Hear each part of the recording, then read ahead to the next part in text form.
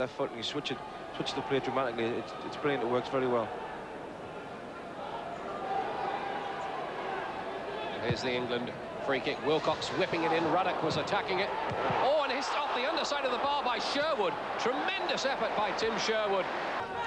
It's a very good whip ball in, and it's caused a lot of problems. The defended it quite well, got out. I mean, it's a beautiful clean strike. He couldn't hit it any better than that. The keeper's beaten there. Just wouldn't quite drop for McAteer. He'll get another chance, though, to put it in. Flicked on by McLaughlin. Scales got it away, but the Republic here just exerting a wee bit of pressure. Kenny Cunningham. And on the volley, David Kelly. Well, it was nicely struck. He just couldn't get his foot wrapped around the point. I think it was just slightly behind him. But a little bit of pressure by the Irish there. And David Kelly's found himself 2 or 3 yards spare in the box there. And I think he'd be surprised by how much room he got there.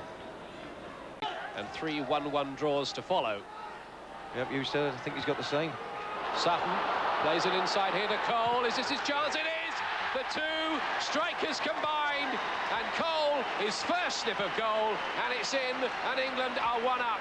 Andy Cole is the scorer. Typical Coley, 1/2 chance and he buries in the back of the net. He'll be delighted with that, Coley, because he hasn't been striking the back of the net too often for Newcastle lately. He finds himself in a great position. He uses his strength here, and he managed the defender slip, but you don't know where he's going to put it there. He's got such good feet, he could put it near the corner, and he smashed it in the back of the net. That'll give him a lot of confidence, that. I'm pleased from him. It's gone through the defender's legs. Townsend playing it back. Cole was in the vicinity and still is. Now Sherwood, who's got a great shot on him, as we've seen already, and Fox! Not so very far away, Rule Fox. I think Andy Cole will be a little bit disappointed Rule Fox didn't hit it the other side of the goal. At the very least, if it didn't go in, he might have gotten the rebound, Coley. I think it's a bit of a sin to miss on that side of the goal from that angle. Foxy would be disappointed with that.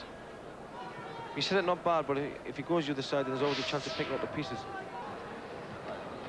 Oh, here's Kelly. And Whelan! Well, almost for a moment there, he was dreaming of a goal on his return to Anfield. I think David Kelly would have preferred when he gets the ball here, there'd be somebody a little bit nearer. When he came on the scene a little bit, he struck it well. Just drifting wide. But I think if somebody had been just there, a little bit closer in the box, it would have been an easier chance he maybe would have side foot instead of having to lash it.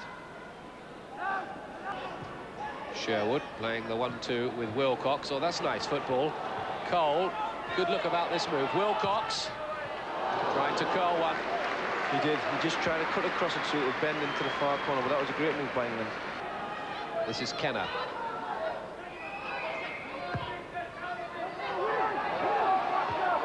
Got it down, and Coyne just beaten to it by Scales. It was a very important interception by Scales. That is great defending. Good concentration by John Scales. Goal offside here. Just a fraction offside there, I think, Cole.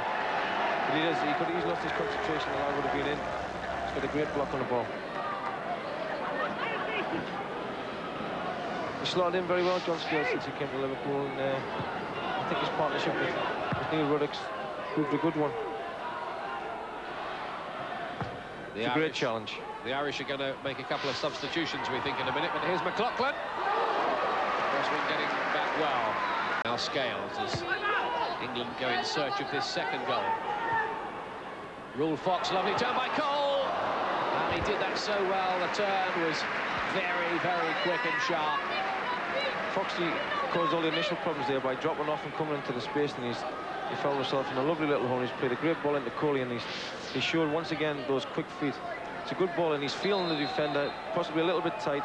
He's just snatched at his shot slightly. Right. Problems. That's right. He seems to have matured very quickly. And it's a big world, the Premiership. It's a hard world, and if you make mistakes. Sutton. I didn't quite get enough power into that. Wall.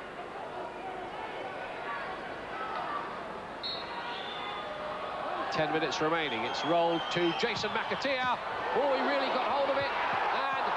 And the shot from Coyne, the header from Coyne, beaten away. But what a first touch for David James. The first one with his hands, anyway. Yeah, there was too much sting in that shot. It's come through a few bodies.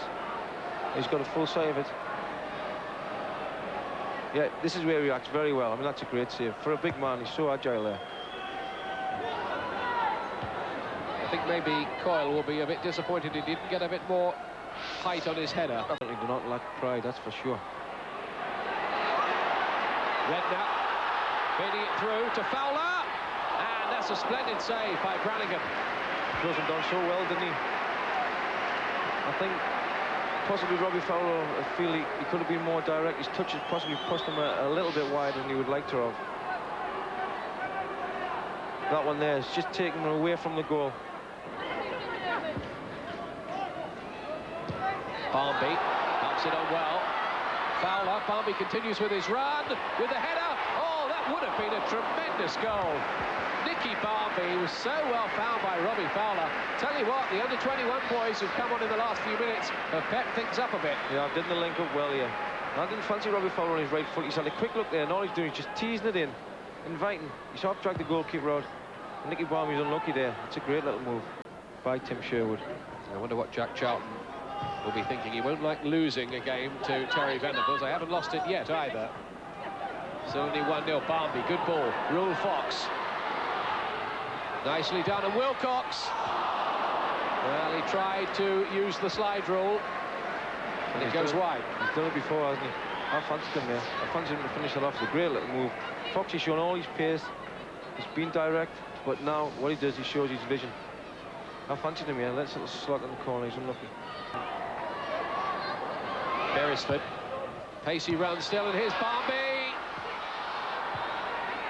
And surely this time, Fowler blocked by Daish, and somehow that Irish goal survives. 6 minutes. Barmby's been at the heart of quite a bit since he came on.